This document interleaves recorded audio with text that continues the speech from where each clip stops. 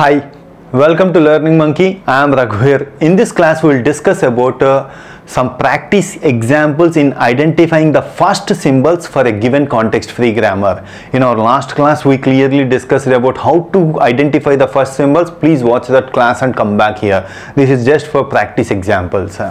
Coming to the practice examples, S tends to A, capital B, capital D, and H. B tends to C, capital C, C tends to B, capital C or epsilon, D tends to EF, E tends to G or epsilon, F tends to F or epsilon. This is the context-free grammar that has given.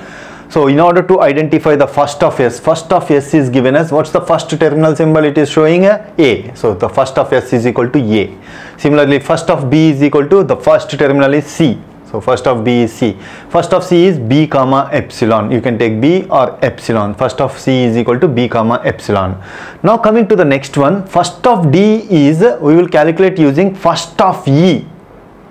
So first we have to calculate first of E. First of E is G comma epsilon. G is a terminal symbol, epsilon. So first of E is G comma epsilon. First of F is F comma epsilon. Now coming to the first of D. First of D is E, first of E. So what is first of E? G comma epsilon. If you place G in place of E, what's the first symbol it is going to encounter? It is going to encounter G. If you place epsilon in place of E, what's D is going to encounter? First of F. What's first of F?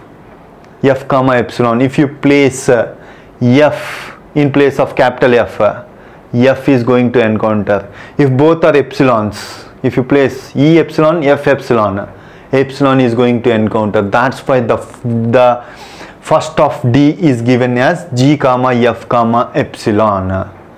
So this is very important to understand. That's why we have chosen this example.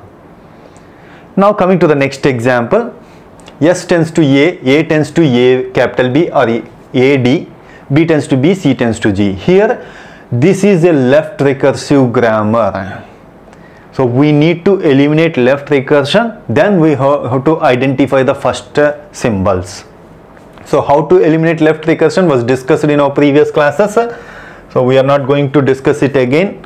S tends to A, this is the grammar which we got after eliminating the left recursion. S tends to A tends to A, capital B or A dash tends to D, A dash or epsilon, B tends to B, C tends to G. Now coming to the first symbols, it is very simple. First of S is equal to first of A. First of A is equal to, the first symbol is A, small a.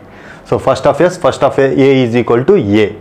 Now coming to the first of A dash is equal to D comma epsilon. You can take D or epsilon. First of B is B, first of C is G. It's very simple. The point you have to understand, you have to eliminate the left recursion.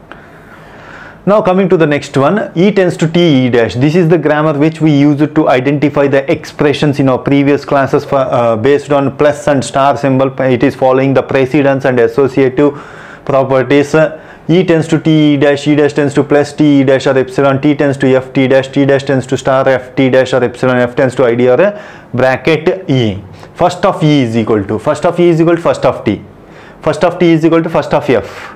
First of F is equal to ID or open bracket. So that's why first of E, first of T, first of F is equal to ID comma open bracket. Why we have chosen this? This is the point you have to understand. First of E is first of T, first of T is first of F, first of F. This is how we go. So E can take either the first terminal symbol as ID or open bracket. That is the point you have to understand. Why we are stressing this point? This point is helpful in our coming classes when we discuss about LL1, LR of 0, all those things. Now coming to the F of E dash is equal to plus or epsilon, plus comma epsilon. F of T dash is star comma epsilon. Star is a terminal symbol, epsilon, so star comma epsilon. This is how we calculate the first for the given context-free grammar. Hope you understand the concept. If you have any questions regarding the concept, please post your questions in the comment section below. Thanks for watching. If you haven't subscribed to our channel, please subscribe to our channel and press bell icon for the latest updates. Thank you.